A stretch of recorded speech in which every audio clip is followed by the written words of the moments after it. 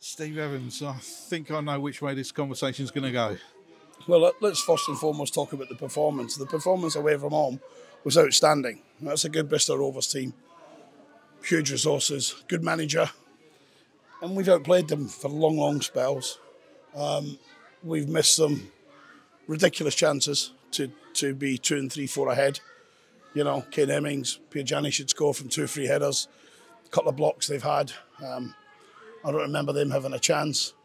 And in simple terms, we're 1 up. I think we're quite comfortable. We're going forward, missing good opportunities. And then they give the referee and the assistant referee give the most ridiculous goal. You know, the boys come from 10 yards offside, gets back on, affects Dan Butler, handballs it, and then Chris Martin does what Chris Martin's capable of. He chips it in from 40 yards, and the goalkeeper's coming up the pitch to take the free kick because he thinks it's offside or a foul. And he's, but another St George's Park Championship referee, Championship man knackers. We can't take away from the performance because it was full value of 3 points, wasn't it? It was not worthy of 3 points, and they've just had it robbed from them. Yeah, listen, and that's the word. That's the word. You've used it, and I'm glad you've used it. To be fair, they've got a bunch of honest lads. You know, a couple of members of the backroom team for Joey just said to me, wow, we've got a point out of that. Wow. And that doesn't make us feel any better.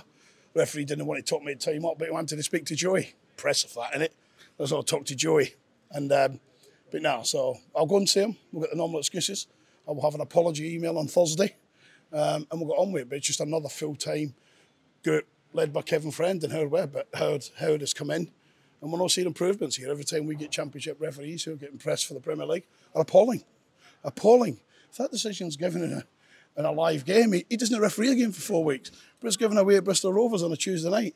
We asked why we had a Championship referee, because every time we get them, we get controversial decisions against us, because they all get together as a little group and they talk. And you can only guess what that conversation might be about, but at least they're us having poor decisions. So I'm in the land of having to think positively and listen to, like Jamaica at the EFL, and heard that this isn't just more than what happens to you in a normal season. They don't like it when we're up there, do they? They don't like it. And we did not well win tonight.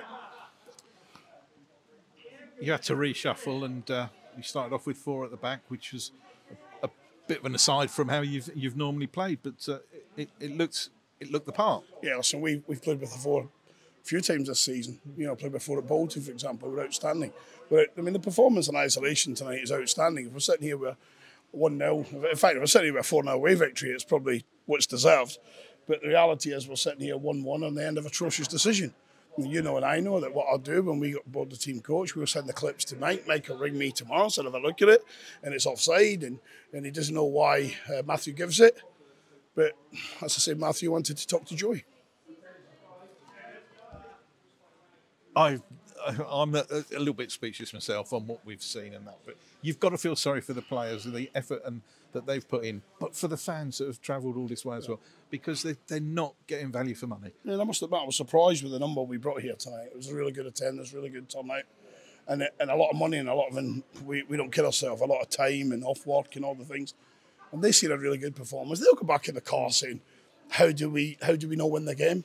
They're at the wrong end of the ground to perhaps appreciate what we're complaining about, but they're all travelled home, they're all got their iPhones out and they look at it and they go, here we go again. It doesn't happen. I'm frightened what happens with Derby on Saturday. I'm frightened what happens with Derby. I'm frightened who they give us. They'll give us another big boy, and this other big boy will be controversial and be moaning again, and it sounds as if we're always moaning, but the last couple of games, you know, we've had Bolton away, we've had tonight away, big clubs, brilliant atmosphere, commendable Bristol Rovers supporters, absolute turn up in great numbers, and they back the team. They'll know, they're honest people here. They'll know when they go home tonight, when they watch it back, because they don't know, they're behind the goal, they just see the goal, but they'll know what happened. They'll know it's an offside by 5 or 7 yards. They'll know it's a handball, and they'll gladly take the point, because when my team gets outplayed, I'll take a point. Steve, you keep saying it, okay? Are you going to keep saying it because, you know, when you are hard done by? Well, they tell me not to say it. You don't shut a boy up from Camberslang. You don't shut a boy up tells the truth. And they don't like it. As Mike says, well, Steve, you don't need to always talk about it. Why not? People talk about Kane Hemmings missing the chance, don't they? They'll talk about Piagiani missing 2 headers that big man normally scores.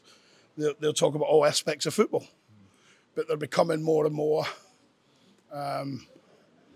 not good enough, and as long as I see a referee, it's not good enough. I don't need to, we've lost games this year, and I've got to thank the referee because I thought he's been very good, and I didn't think that from halfway through the first half when I watched my players getting yellows for kicking the ball away, deservedly. I watched their goalkeeper kick the ball away when we got a corner, and he actually said to me, he only kicked it 3 yards. Well, from the goal area to where you get in the tunnel here, if that's 3 yards, well, God knows it's about 50, 60 yards.